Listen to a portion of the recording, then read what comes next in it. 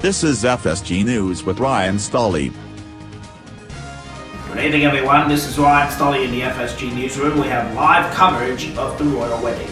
Now, Meghan Markle and Prince Harry will stick to tradition the night before their wedding, staying in separate hotels ahead of saying I do.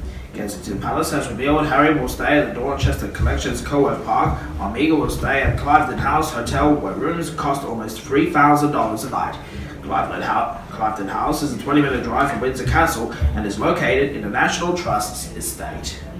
And finally, a close friend and confidant of Princess Diana says Diana would have approved of Meghan Markle as wife of her son, Prince Harry.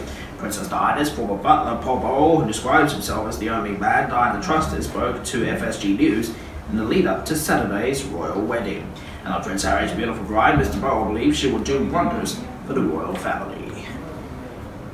And that's all for now. Just a reminder that the royal wedding will be on Saturday night at 7 p.m. That's all from the FSG Newsroom for now. You can follow us on Facebook and Twitter, and if you missed anything, you can catch it again on our YouTube channel. I'm Ryan Stolle from the Newsroom for the moment. Good night.